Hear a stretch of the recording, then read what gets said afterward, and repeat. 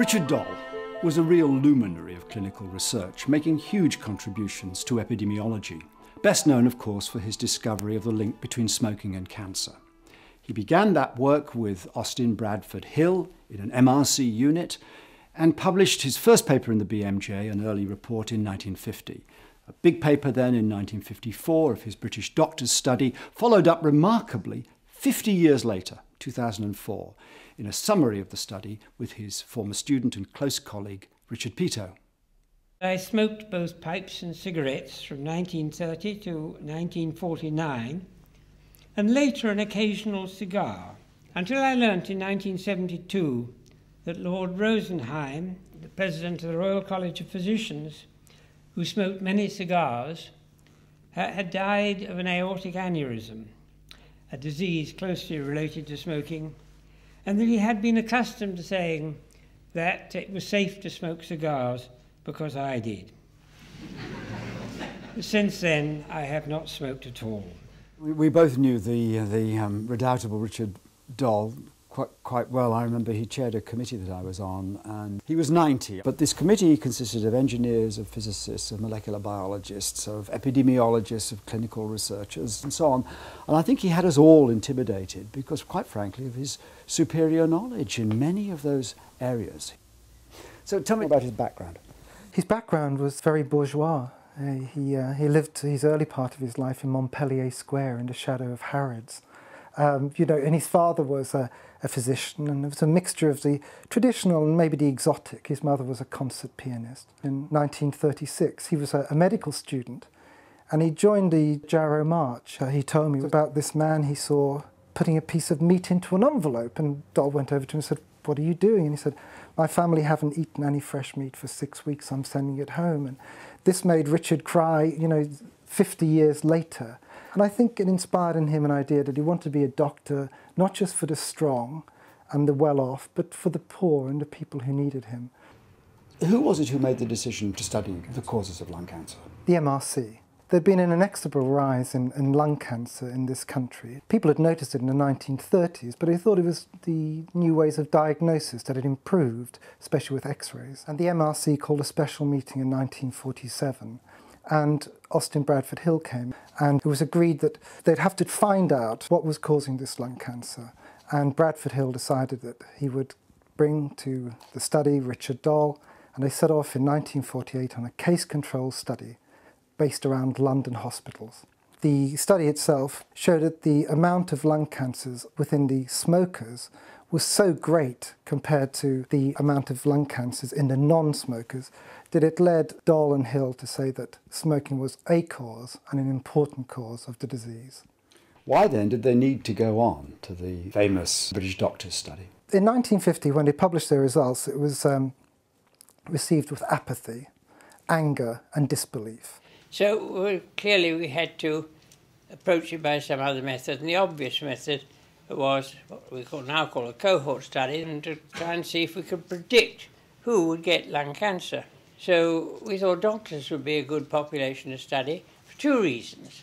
Firstly, we hoped that they might be able to take it a little more seriously, take our inquiry more seriously, and be a bit more accurate in filling in their forms. But secondly, because they would be easy to follow up, because they had to keep their name in the medical register if they would continue to practice.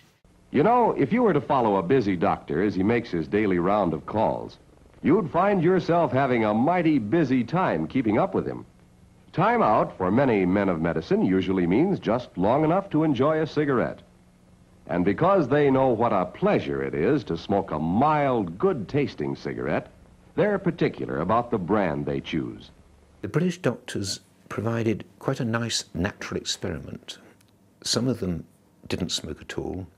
Some of them started smoking cigarettes when they were young and kept on smoking cigarettes all their lives.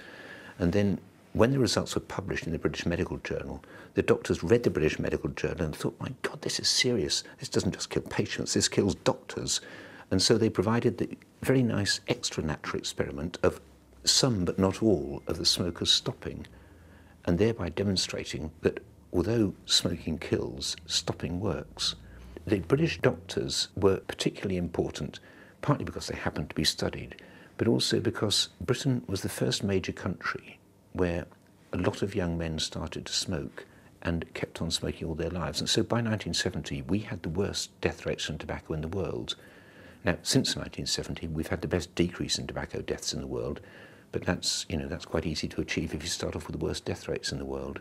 The publication in 1956 in the British Medical Journal showed the range of diseases that was caused by smoking. It wasn't just lung cancer, it was chronic lung disease, it was cancer of the mouth and throat, it was heart attacks. In 1964, in the British Medical Journal, there was an extremely comprehensive paper published which really detailed the range of diseases caused by smoking. So by the 1960s, and then further confirmed in the 1970s, it was clear which diseases were caused by smoking. It was clear that smoking was a major cause of death. But interestingly, when that study continued for 40 years and eventually for 50 years, it was published in the British Medical Journal in 1994 and then the final results in the British Medical Journal in 2004, it showed that the risks were even bigger than they'd been understood to be in the 1960s, 1970s, that half of all smokers were killed by tobacco.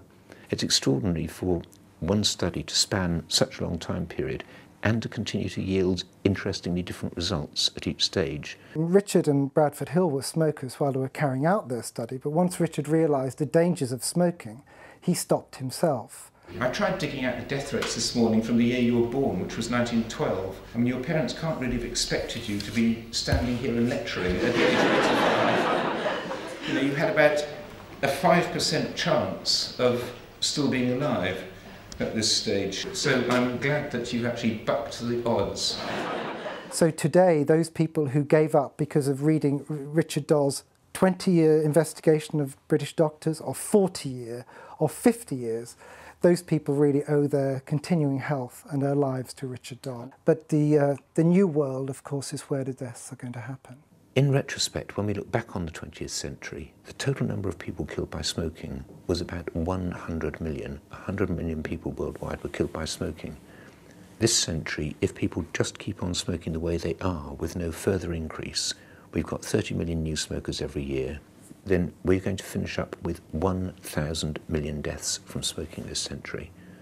The media were, of course, against us for a long time, and whenever they announced a new observation on the harmful effects of smoking, as likely as not the man who announced it would be smoking a cigarette, or they would have someone else get up from the tobacco industry and say, well, it's controversial, somebody else doesn't believe it.